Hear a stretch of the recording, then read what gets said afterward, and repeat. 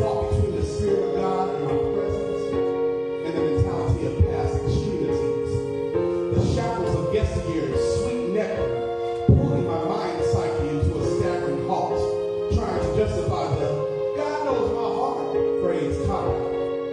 Ooh, from the distance I hear the devilish laughter as it grows louder within me, so loud that it echoes in the hollowness of my soul, as if it were coming back for sweet revenge from a former defeat.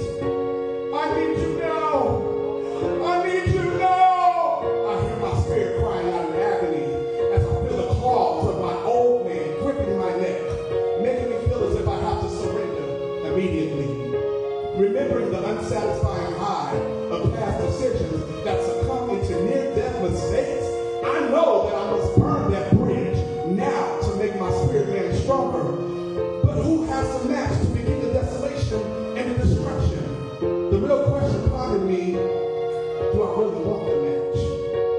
Seeing the sweet inspirations of my trick past, I almost falter in my faith in God.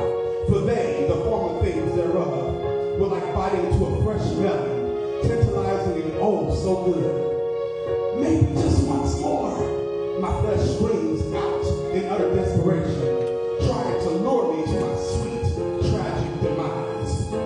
But then my spirit man flings my mind back to the biblical tragedy of Lot's wife's salty substance because of her need to look back one last time. Hallelujah. I can see it right now. I say, visioning her desolation as her heart gave into temptation, prepared a greater manifestation of the senseless battle, ending its duration.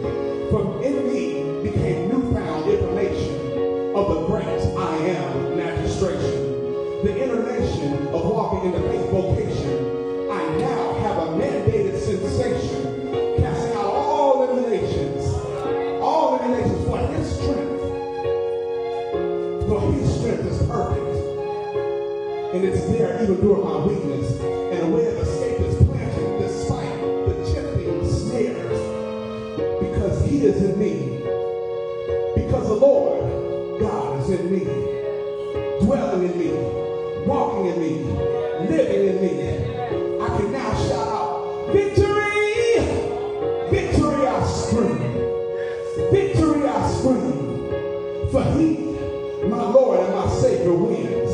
And because he wins, I know for a fact that